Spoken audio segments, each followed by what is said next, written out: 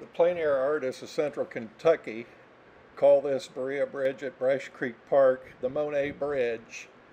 It's right near Berea College, but I decided to sit under the bridge up a creek with a pastel stick, as I say it in my old country style.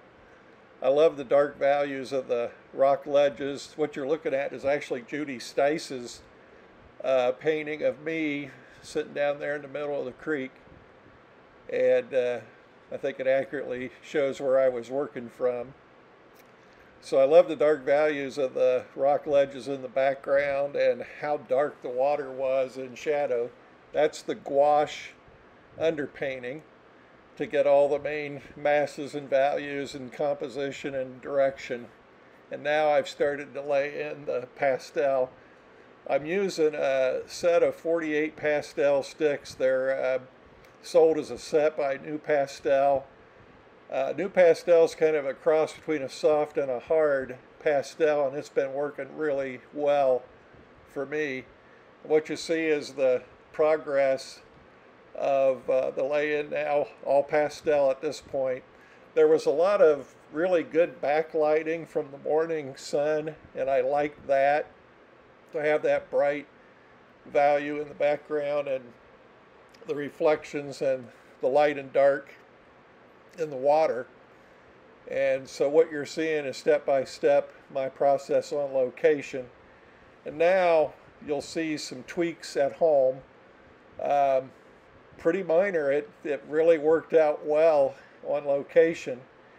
And there's when I thought I was done.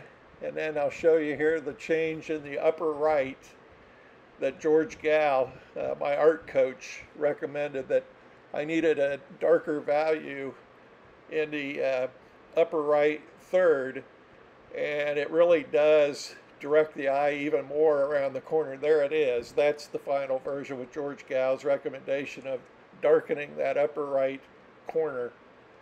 And I did want your eye to kind of go around the bend of that tree on the left, and that you'd feel like you're flowing just like the creek.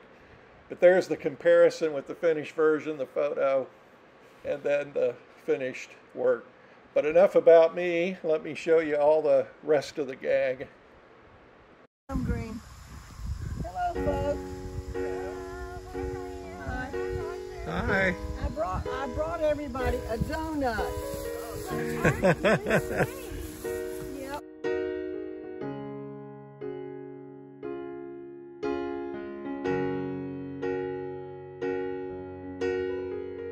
Wow, you got an early start. Yeah, like 3 years ago.